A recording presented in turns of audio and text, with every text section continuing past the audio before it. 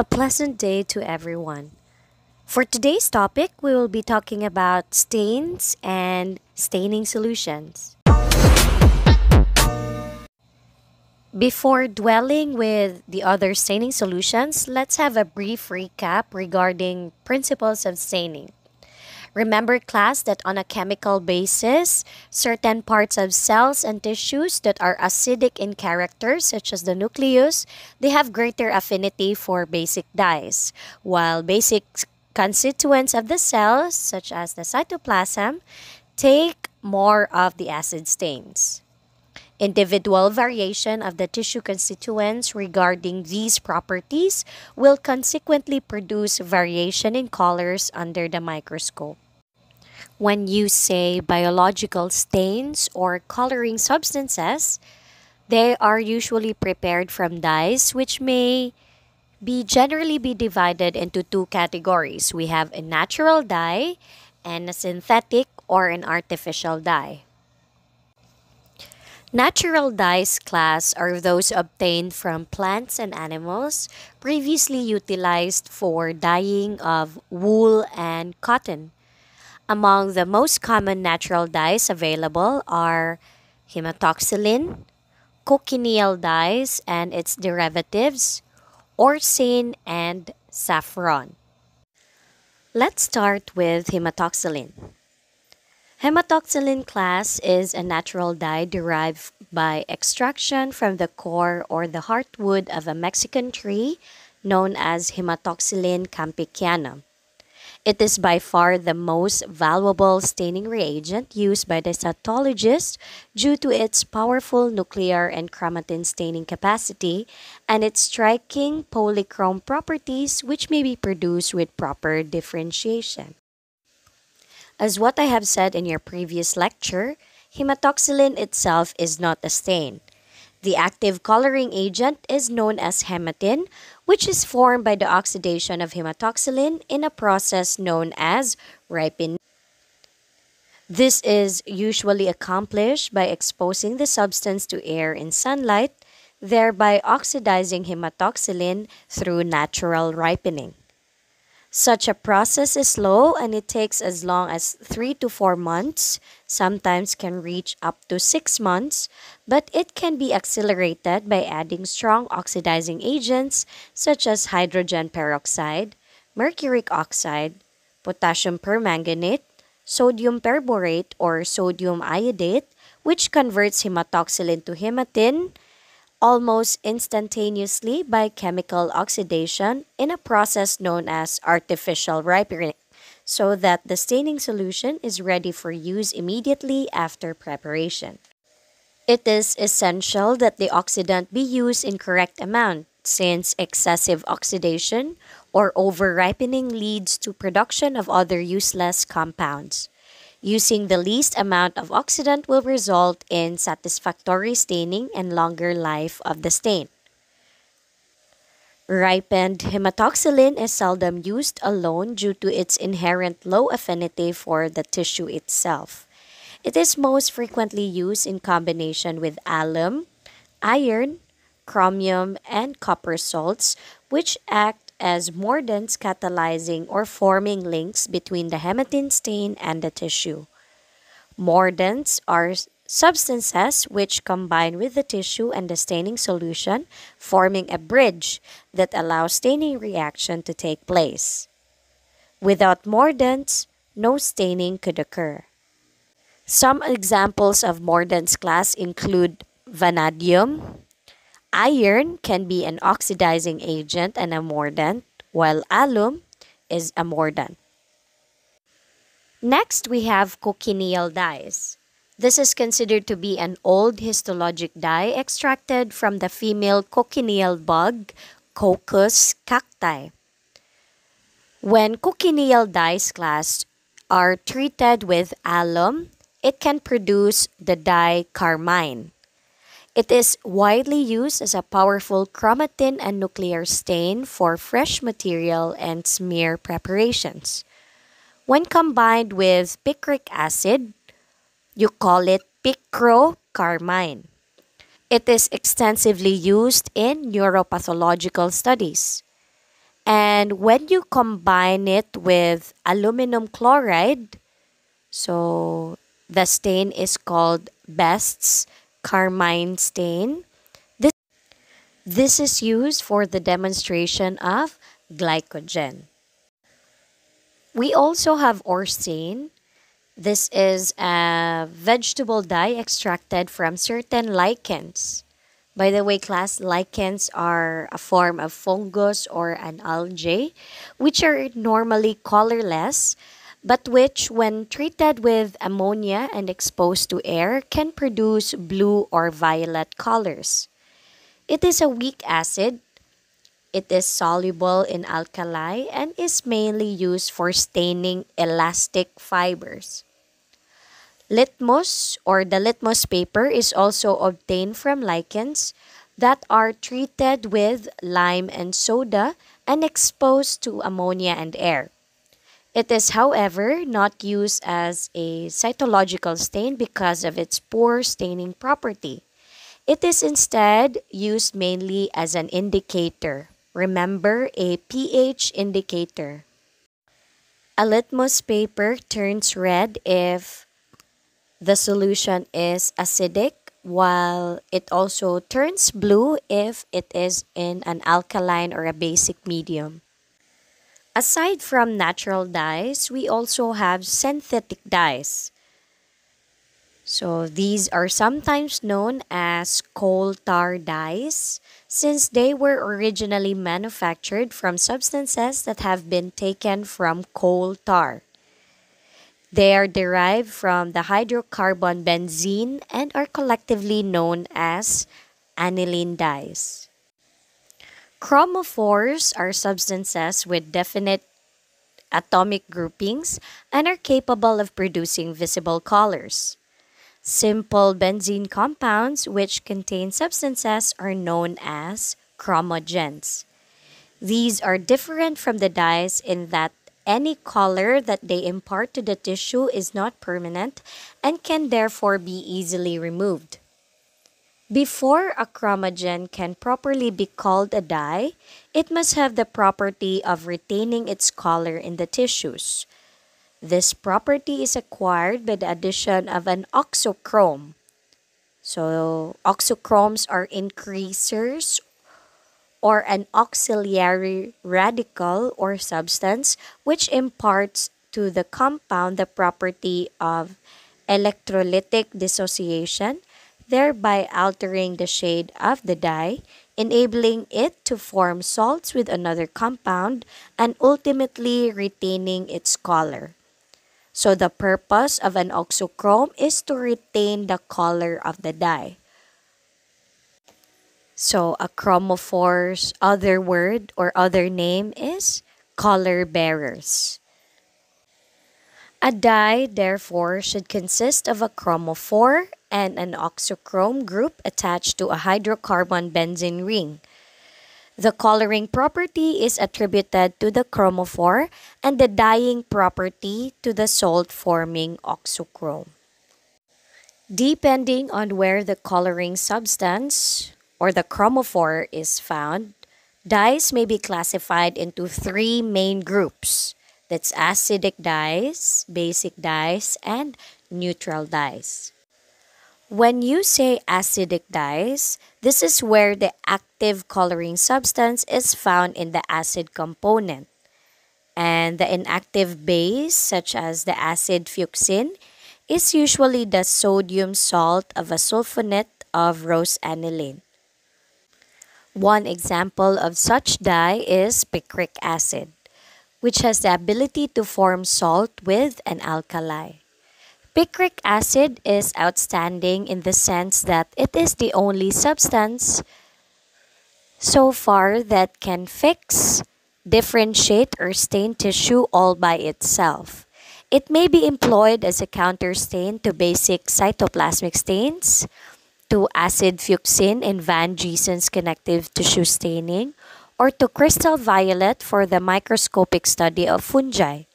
It may also be used as a fixative, as a decalcifying agent, or as a tissue softener. Trichloroacetic acid, Picric acid and chromium fixed tissues usually take in acidic dyes more readily. Basic cell structures, such as the collagen, eosinophilic granules of leukocytes, have an affinity for the acid dye ions and are regarded as acidophilic. For basic dyes, this is where the active coloring substance is found in a basic component that combines with the acid radical, usually taken from sulfuric, acetic, or hydrochloric acid. An example of a basic nuclear stain is methylene blue, which may be used both as an indicator and as a dye. It is very widely used in microbiology for bacterial staining. Tissues fixed with mercury chloride and formaldehyde usually favor staining with basic dyes. Acidic cell structures such as the chromatin, mucus, cartilage matrix have an affinity for basic dye ions and are therefore regarded as basophilic. While for neutral dyes, these are formed by combining aqueous solutions of acid and basic dyes capable of staining the cytoplasm and nucleus simultaneously and differentially. Because they are made up of large molecular complexes, neutral dyes are insoluble or barely soluble in water, but they are usually soluble in alcohol. Ethyl alcohol or acetic acid fixed tissues, on the other hand, readily take in both basic and acidic dyes. Examples of neutral dyes are Romanovsky dyes used in hematology, Giemsa stain, and Irishman stain for leukocyte differentiation. Since we are done with both hematoxylin and eosin in our previous lecture, let's focus on the other stains used. Number one, we have acid fuchsin or picric acid from Van Giesen stain. This is a mixture of picric acid and acid fuchsin for the demonstration of connective tissues. Acridine orange is a basic acridine fluorochrome which permits discrimination between dead and living cells, giving green fluorescence for DNA and red fluorescence for RNA. Acridine red 3B is used to demonstrate deposits of calcium salts and possible sites of phosphatase activities, while Alcyan blue is a complex water-soluble phthalocyanin dye similar to chlorophyll, which stains acid mucopolysaccharides by forming salt linkages with them. It is an excellent stain because it is simple. It produces a striking blue color and it is resistant to various counterstaining procedures. It is more specific for connective tissue and epithelial mucin due to its use as an acid solution. There is also aniline blue.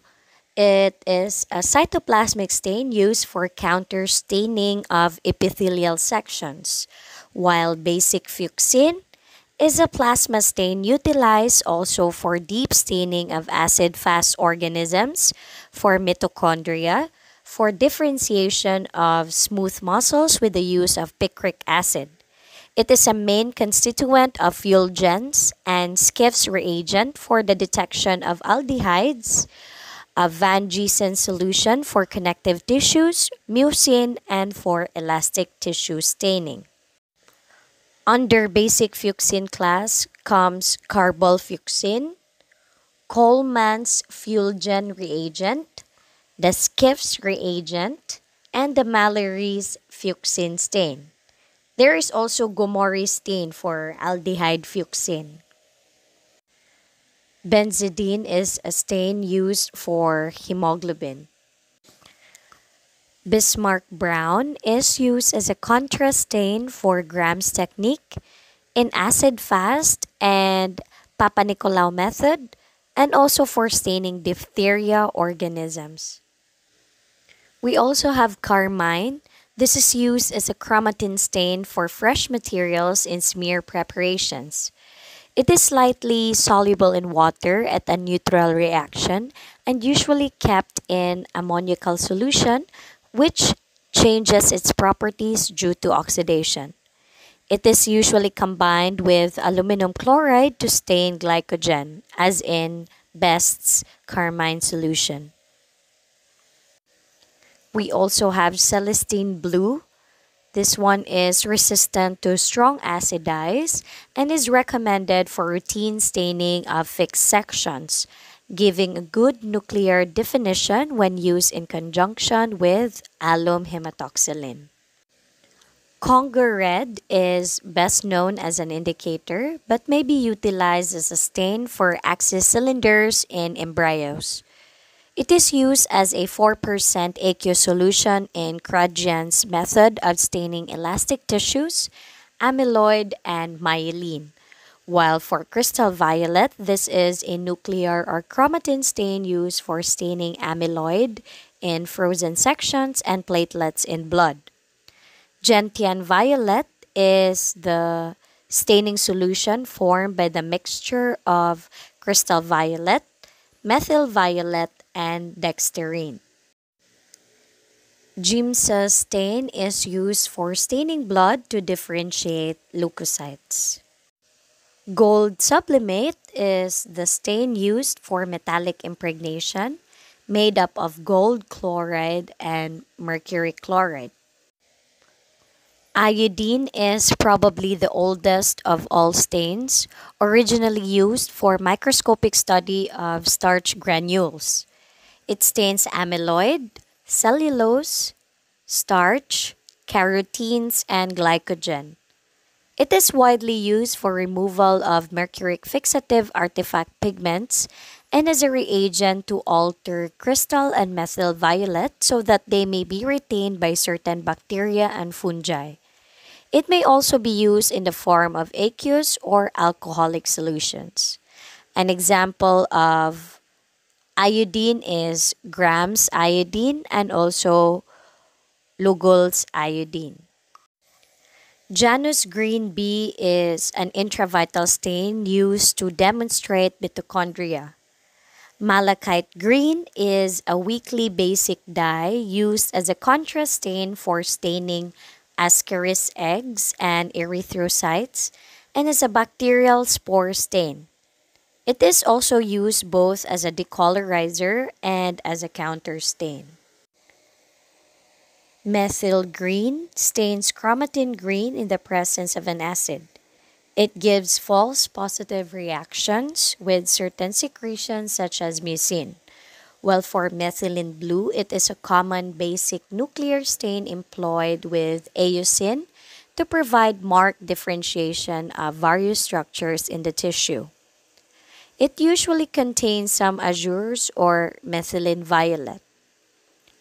Polychroming involves the oxidation of methylene blue, resulting in loss of methyl groups and leaving lower homologues of the dye, such as the azures, and deaminized oxidation products, such as the thiazoles.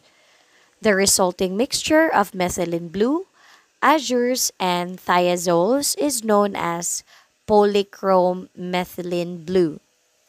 It stains nuclei blue while cartilage, matrix, mucin, mast cell granules, and connective tissues generally take a reddish violet color. It is a valuable stain for plasma cells and may also be employed in cytological examinations of fresh sputum for malignant cells, as a bacterial stain for evaluation and differentiation of bacterial organisms, for diagnosis of diphtheria, and for vital staining of the nervous tissue. Methyl violet is a metachromatic dye formed whenever methylene blue is heated in fixed alkali or alkali carbonate, coloring nuclei of leukocytes reddish purple in the presence of methylene blue. While for neutral red, it is a basic dye recommended for observing cell granules and vacuoles of phagocytic cell and is employed in 1 is to 10,000 up to 1 is to 100,000 concentrations. Night blue is used as a substitute for carbylfuchsin in acid-fast staining. While for Orsane, as what I have said, it is an excellent stain for elastic fibers, such as in Teinzer, Una, or Sane method, and it is especially recommended in dermatological studies due to its ability to demonstrate even the finest and most delicate fibers in the skin. Osmium tetroxide, osmic acid, aside from being used as a fixative, may be used as a stain for fat, although other substances are also stained simultaneously, thereby preventing specific staining of lipids to be done. Fat, which reduces osmium tetroxide to osmium dioxide, is stained black and may be demonstrated from the tissue by using chrome osmium solutions or by the frozen section method. Picric acid is employed as a contrast stain to acid fuchsin for the demonstration of connective tissue as in Van Giesen stain, as a cytoplasmic stain in contrast to basic dyes, as a counter stain to crystal violet, and as a stain fixative. A tissue fixative, and as a decalcifying agent. Prussian blue is the colored salt of ferric ferrocyanide normally utilized for the manufacture of paints, but may be used for microanatomical color contrasts of specimens and for the demonstration of the circulatory system by injection through intravital staining. Rhodamine B is used with osmic acid to fix and stain blood and glandular tissues. Silver nitrate is used in 10% aqueous solution to prepare various dilutions to be used in identification of spirochetes, reticulum, and other fiber stains. Toluidine blue is a nuclear stain for fixed tissues used as a substitute for thionine in fresh frozen tissue sections. It is recommended for staining of Nissl granules or chromophilic bodies. Lastly, for Victoria blue, this is used for the demonstration of neuroglia in frozen sections. Oil-soluble dyes, or also known as lysochromes, are not real dyes in the usual sense of the word because they do not have oxochrome groups. They give color to lipids simply because they are more soluble in lipid medium of the tissues than in their medium of 70% alcohol. Oil-soluble dyes are available in the form of Sudan Black B, Sudan 3, and Sudan 4 or Charlock R, used for the demonstration of intracellular fats which are colored black, orange, and red respectively. In order to penetrate fats, the oil-soluble dyes must be dissolved in organic solvents, although the solvent vehicle, usually ethanol, isopropanol, or propylene glycol, should be sufficiently dilute to avoid extracting the lipids themselves. Let's start first with the most sensitive of the oil-soluble dyes, that is Sudan Black. It possesses 2 secondary amino groups per molecule, making it a slightly basic dye which may cause non-specific staining. Because of this molecular structure, Sudan Black has a much greater affinity for phospholipids than other lysochromes, coloring neutral lipids such as the triglycerides by simple dissolution of the dye. It has the added advantage of being a more sensitive coloring agent. The ability of fats to absorb Sudan Black is related to dye concentration, temperature, and physical state of the fats. Maximal dye uptake occurs when fat reaches its melting point so that lipids that are liquid or semi-liquid at staining temperature will be stained while those that are crystalline or solid will not be affected by the dye. Sudan Black is prepared as a 0.5% solution boiled in 70% ethanol for 10 minutes under a reflux condenser and filtered before use. It is a very unstable solution class and should be discarded if the usual blue-black color turns brownish black. It usually imparts a black color on intracellular lipids and is recommended for paraffin sections, especially for tissues fixed in formal calcium with post-chroming, demonstrating lipids that are resistant to paraffin embedding. Unlike the other Sudan dyes, Sudan Black B stains phospholipids as well as neutral fats. Sudan Black B does not stain crystalline cholesterol, and free fatty acids tend to be soluble in the ethanolic dye bath. Sudan 4 or Charlock R is different from Sudan Black because it has no secondary amino group and it does not color phospholipids or the fine lipid droplets. It is prepared by saturating the dye in 1 part of 2% benzoic acid in 70% alcohol and 1 part of acetone, forming a very stable solution which may be used repeatedly as long as it is filtered. Addition of benzoic acid intensifies fat and prevents rapid deterioration of the solutions. It is recommended for staining triglycerides, giving them a deep and intense red stain. Sudan 3 was the first Sudan dye to be introduced into histochemistry. It is also fat soluble and is good as a fat stain for central nervous system tissues, giving a less deep and lighter orange stain compared to the darker staining in Sudan 4, which gives it an intense red stain. The chief solvents used for stains include water, which could always be distilled unless otherwise stated. We also have alcohol, that would be ethyl alcohol in various concentrations. We can also use methyl alcohol if to be used, which is usually absolute and is indicated especially in the preparation of blood stains, for which reason it should be acetone free. We have also aniline water, so that's 10 ml of aniline added to every 1/2 to 1 liter of hot distilled water, shaken and then cooled and then filtered before use. Lastly, we can also use phenol, that is in aqueous solution of 0.5 to 5%. Staining of tissues by dyes is accomplished through various types of bonds, some of which have been poorly defined in traditional biological literature.